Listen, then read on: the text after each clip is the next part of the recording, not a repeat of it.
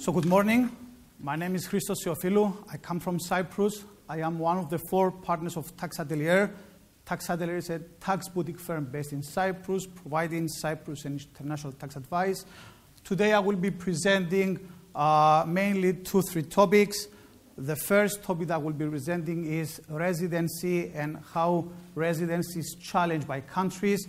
I will briefly mention BEPS and EU. In order to introduce my subject, I will not get in depth because my colleagues has already presented this topic, and I'm sure that the next colleagues will also present BEPS and EU BEPS. And I will conclude on automatic exchange information, how does this change the world and Cyprus as well. So the first topic is BEPS and the EU initiatives. What do we know about BEPS? BEPS is a huge project. It's a 15 steps project. Mainly, it covers almost everything in international tax. I like to make things simple. BEPS, apart from being 15 steps, we can split them in 3 pillars. The first pillar is an initiative that countries, they need to address their domestic legislation, their tax code, in order to introduce anti-avoidance rules. And why they need to do that? Because multinational companies, because they are doing international business, it's very easy for them to find loopholes in different jurisdictions. So if there is coherence among states, it will be very difficult for them to get advantage of double deduction or double non-deduction. The second pillar, it will be substance. So I need to have, okay, the second pillar is substance. What BEPS is proposing again anti-avoidance legislation. However, this lies on treaty law. So first, every country's tax code, we have our tax code, our domestic legislation, and then the second pillar is treaty law. So the second proposal is to amend double tax treaties by introducing anti-avoidance legislation on double tax treaties. And why you are doing that? Even if your domestic legislation does not code an anti-avoidance and anti-abuse provision, then you have treaty law to do that. The third pillar, which is also extremely important, is not exactly about taxes, it's about transparency. The BEPS initiative are proposing exchange of information, but not on banking information. This is exchange information in terms of transfer pricing, country-by-country reporting, exchange of rulings, exchange of advanced pricing arrangement. Why they're doing this? Because they need the tax authorities around the world to know which company is transferring profits from one jurisdiction to another. So this is the BEPS project. And what does this has to do with Cyprus and the whole world? Let me give a structure that what they're trying to do. So this is a typical structure that the OECD proposes. You can see that we do have the resident state where the headquarters of the companies there is doing business around the world. This is proper business. All multinationals doing business around the world. They want to expand their activities. Usually there is the source state that the investment is located there, and usually what the multinational companies are doing, they interpose subsidiaries or special purpose vehicles in the middle for their issues. You will see that all the 15 steps are around the whole structure picture. So you will understand that the initiative of the BEPS initiative is not just to attack one location, it's to attack the whole structure. So this is a very important issue because nothing is left out. This is a huge initiative. Now, I want to highlight something that we have the EU BEPS, and what is the relation of Cyprus on this? The relation of Cyprus is that Cyprus is a member of the EU since 2004. We apply all the tax directives in EU. And what is the message of EU in terms of BEPS? Because the OECD works together with the EU prior announcing the BEPS 15 steps in October 2015. As soon as the BEPS project was released, the EU has released the ADIT directive, which is mainly all these steps are the coherent. So mainly if you go back, all these steps here are in the ADIT directive. However, you will notice that the EU is more aggressive than the BEPS project. That's why we have included exit taxes. So Cyprus, being a jurisdiction in the EU, we are not just implementing BEPS, we are implementing the EU BEPS. This is a point I would like to make, which is more aggressive than the BEPS project. What else the EU has done? It has introduced the Council Directive, the DAC Directive, which is mainly exchange of information on financial information, on country-by-country reporting, on exchange of rulings, and so on. So mainly the third pillar of BEPS, which is this one, in the EU, we have already applied these directives with the DAC Directive, which is mainly this one here. So, what is the outcome of this proposal is that structures now are challenged by all countries around the world in terms of automatic exchange information, in terms of transfer pricing, in terms of residency, and in terms of beneficial ownership provision. I will focus my presentation on beneficial ownership and residency, which is a common, it's both an avoidance issue in brackets, but they have common rules, and I want to explain what is the difference of this notion and why the structural challenge through these two notions. So the first one is residency. What is residency? Let me give a background information on this. Various countries around the world use various tax code issues in order to comply with their taxpayers, whether you are tax resident in that country or not. So a country may have the corporation test, meaning that you are registered in that country. If you are a common law jurisdiction, usually you have the management and control test, or a very near another definition. Or if you are a civil law jurisdiction, you have the company seat, the legal seat, and so forth. Various other countries, if they want to be more tough and more strict, they use the effective management control or a combination of these residency criteria. However, what does this mean? In practice, it means that a company may be found to be dual resident. And what does this mean? You will be resident in two states. So, for example, if you have a Cyprus company that is effectively management control from Ukraine, it means that Ukraine has jurisdiction to tax on your profits, same as Cyprus. So both countries would like to tax you. And what happens? You need to go to the treaty. The treaty has a timebreaker rule. What is the timebreaker rule to solve the issue? It's Article 4, Paragraph 3, which is the same with the OECD, which effectively means that if you are dual resident, the residency, it is assigned, the winning state will be where the place of effective management control is.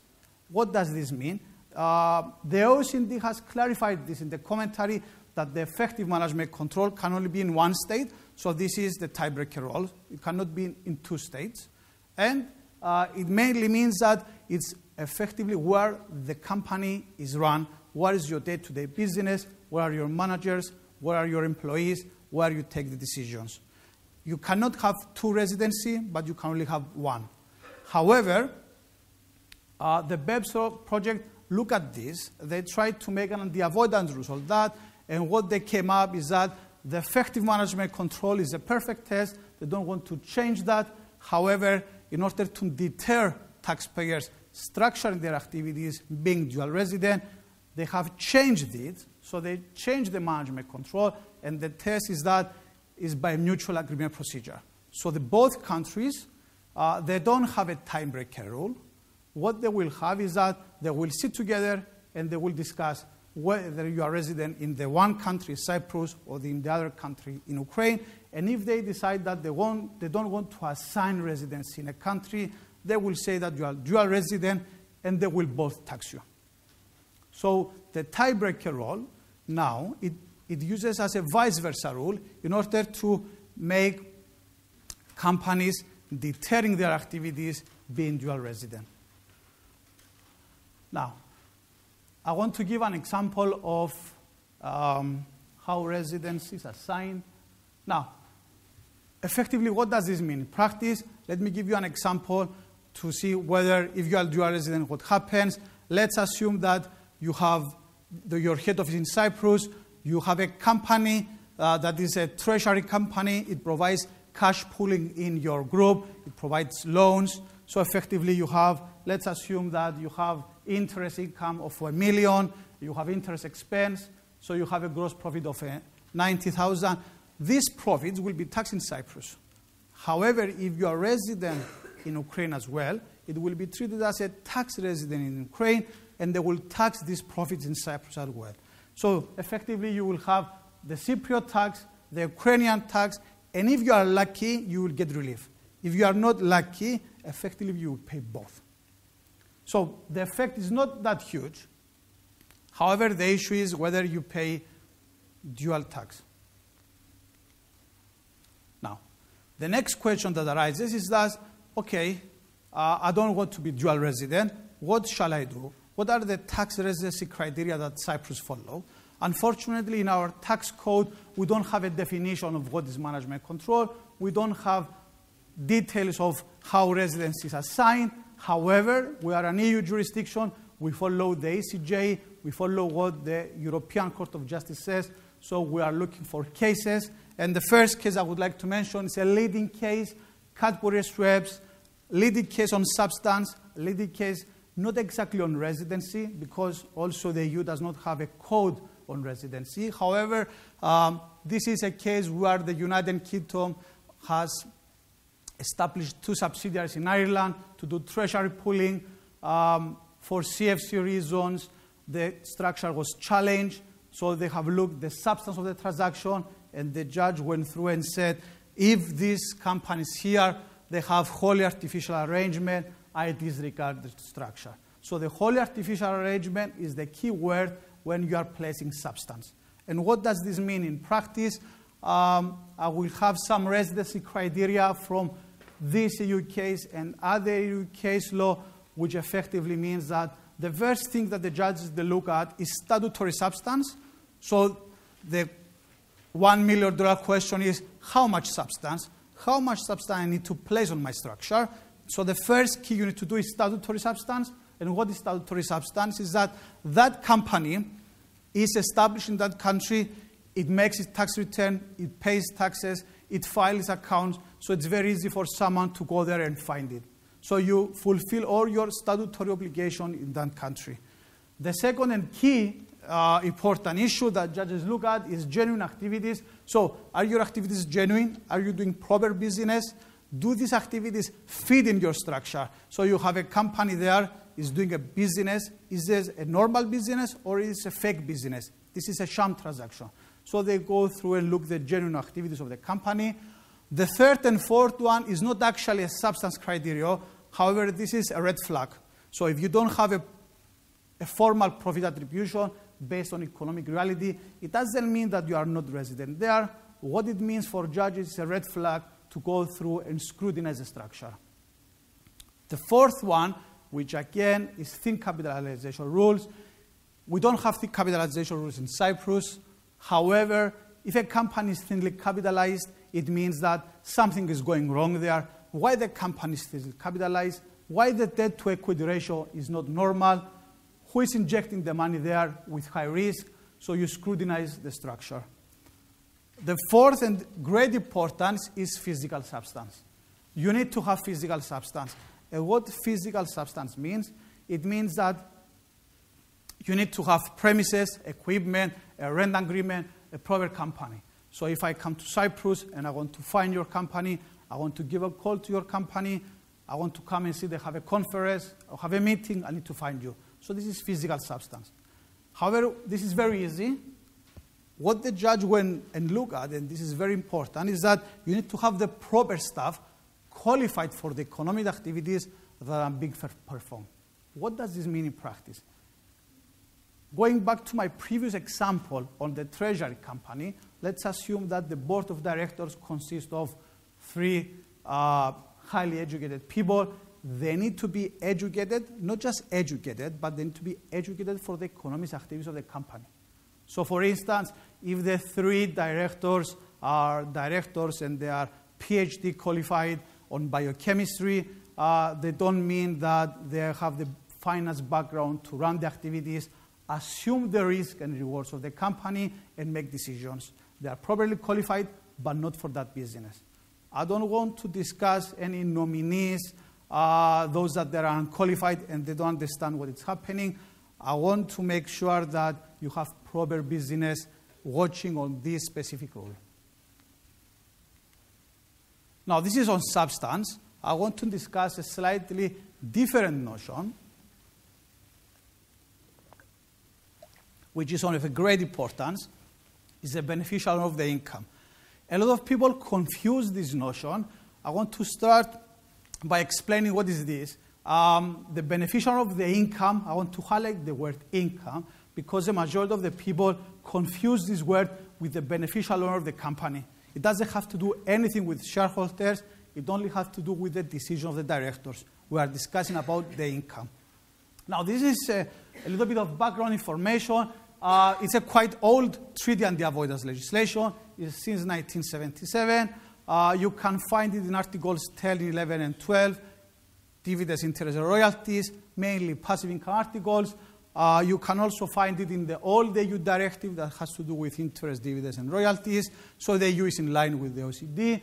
And the primary goal is to abuse treaty shopping and deny the treaty benefit. Now, let's see a case that was a pure treaty shopping case. However, what is peculiar in this case is that the judge ruled in favor of the taxpayer. What does this mean? Let me explain what happened in this case. We have two companies, Sweden Volvo and Henleys. They want to invest in Canada, in Prevost. So this is a Prevost case. If they invest directly from their home country, Sweden will pay 15% withholding tax when the dividends will be paid out to Sweden. Similarly, the UK, they will pay 10% withholding tax. Sorry, Canada will withhold 10% withholding tax when the dividends will be paid out to UK. However, what those companies did, they have interposed a Netherlands BV in the middle. So when the dividend was paid out from Canada to the Netherlands, the treaty reduced the withholding tax to 5%. And when the dividends were paid out from the Netherlands to the UK or Sweden, having the participation exemption, you don't pay any tax. So they have effectively reduced their tax base 100% or more. However, if we see the judge of the case, what the judge said is that because you are not a conduit, you are not a fiduciary company, you are doing proper business, it ruled in favor of the taxpayer and didn't raise the corporate veil of the company. Why he did that? He did that for two reasons. The judge went and looked at the substance of the transaction. So he said, you are not a conduit, you are not a nominee, you are not a fiduciary provider, you are doing proper business. If I want to find you, I'm coming to your country, I can find you. However, the judge went one step forward and looked at the pass-through of the transaction. So he did go and see that whether in the memorandum of article of association of that company, is there any legislation that says that I need to pass through the dividends from the directors to the shareholders without their will? Is there any contractual obligation of doing that? The judge ruled no. So the dividends were properly declared according to the Dutch law. The shareholders approved the dividend. There was no obligation to pass through the dividends to the shareholders. So this was a proper company doing proper business. So if you want to conclude who is the beneficiary of the income, it will certainly be not a conduit, not a nominee, not a mere fiduciary or administration acting on behalf of someone else. This is a negative definition provided in the OECD. If you go to the commentary, you will find the definition. However, what is recently clarified by the OECD is that we have now a positive definition which says that the beneficiary of the income, you need to have the full right to use and enjoy the payment unconstrained by a contractual or a legal obligation to pass it on to another person. So what is the difference of residency and beneficial ownership provision in terms of substance? This is a $1 million question. It's a pass-through situation. So even if you have a company, not just in Cyprus, around the world, and you have full substance, 100 employees, a huge building, everything improper. However, if you have a back-to-back arrangement, either it will be a loan, either it will be a back-to-back loan, either it will be a back-to-back financing, or a contractual obligation to pass through the dividend, it means that you are not the beneficiary of the income. And you have to be careful drafting contracts, careful doing business, because this is an extra layer of anti-avoidance legislation above substance. So mainly it overlaps substance. The judges, when they have beneficiary of the income, they look both. And I want to make an example of why they look both.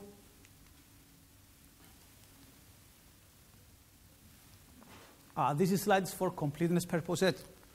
We had a case for dividends. However, the same rule applies for interest and royalties. However, let me give an example. This is the same example as we have done with residency. The issue with beneficiary of the income is that you don't get the expenses.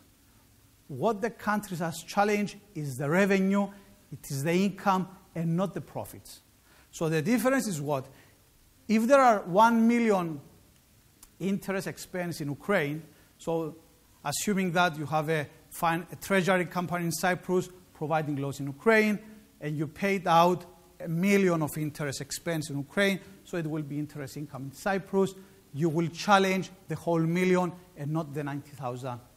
So you will get a 2% reduced withholding tax due to the treaty. The treaty will be denied, and you will need to pay 150,000. So it's obvious that the beneficiary of the income is more attractive to states to challenge than challenge substance, because they want to tax your revenue and not your profits. What is the difference between revenue and profits? It's expenses. So they don't care about expenses. They want to reduce the withholding tax, which always the withholding tax is on gross, not net. Now, I want to conclude my presentation on automatic exchange information.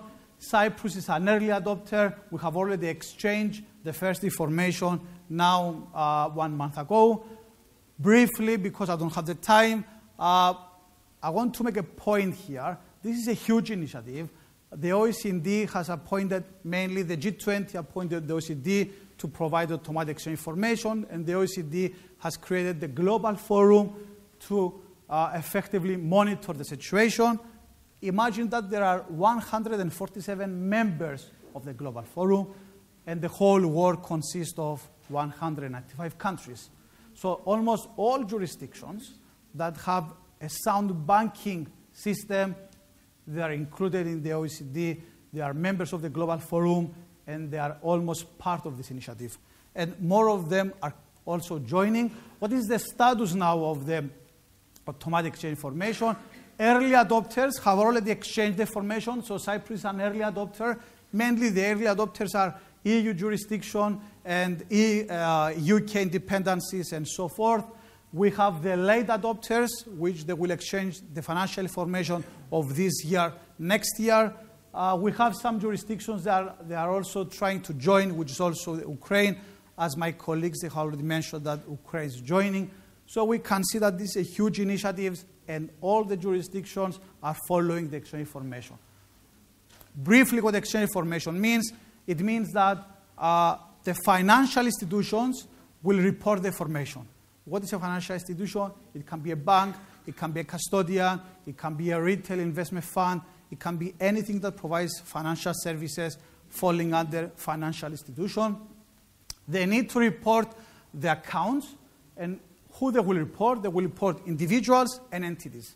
The definition of entity is a wide range. It can be a company, it can be a partnership, it can be a trust, it can be a foundation, it can be anything. Now, the issue is who they will report and what. For individuals, it's very easy. I am an individual, I'm a physical person, I have a bank account, I will report that. However, for entities, the financial institutions will clarify whether this is an active or a passive. The difference of the two is that if you are an active NFE and a company, it means that you report the account holder. What does this mean in practice? AMBC Limited is classified as an active NFE. You report AMBC Limited accounts. If you are a passive NFE, though, so MBC Limited is a passive NFE, you don't report only the account holder, which is MBC Limited. You also report the controlling persons, which is usually the UBOs. So you report both. So if you are a passive NFE, have in mind that not just the company will be reported, but also the shareholders will be reported. What is active and what is passive? Active is doing trading and doing proper business. So it will not be a company that has passive income, mainly interest, dividends, royalties, rental income, or capital gains tax. What is passive mainly is a definition that is whatever is not active. Just to make a structure to understand what's happening and a couple examples, and I will conclude, is that the first rule is that who is responsible is financial institution. So the banks are responsible to report the information. Who they will report, they will send the information to the competent authority. Usually the competent authorities are the tax authorities, and the tax authorities will send automatically the information. So the financial institutions that they report, they need to identify whether their entities are active or passive. And if you do that, then you will report. Let me give some examples just to understand better what's happening. Let's assume that you have a Cyprus company. It's tax resident in Cyprus. It has a Greek tax resident shareholder and has a bank account in Cyprus. The Cyprus tax authorities will not report the information because this company is an active non-financial entity. So if you are an active, you report the account holder. The account holder is a Cyprus tax resident company, so there is no need to report. However, in the same example, if the Cyprus company is found to be a passive non-financial entity, then you look through, you go to the controlling persons, you see that the controlling person is a Greek tax resident. That tax resident, you report it to Greece. So this is the difference of active and passive. Let me show a triangular example which makes things a little bit more complicated. Let's assume that a German tax resident company has a bank account in Cyprus, and the shareholder of that company is a Greek tax resident. So you have a Greek tax resident, has a German tax resident company having a bank account in Cyprus. If this company is inactive, you report the account holder, which is the company. So Cyprus tax authorities will report to the German tax authorities the account holder. In the same example, if the German company is found to be a passive NFE, so you make the look-through, the Cyprus tax authorities will report both, and to the German tax authorities and to the Greek tax authorities. You go look through, you find the shareholder, and it's very easy for the banks to find the shareholder because they know who is the UBO, they have their KYC, they have their AML procedure. It's very easy for them, prior opening the bank account, to know who is the account holder, and they will report both. So this is my presentation. Hope you enjoyed my 25 minutes presentation, you find it useful. I don't know if we have time for questions. No? Okay. No. Thank you. Thanks a lot.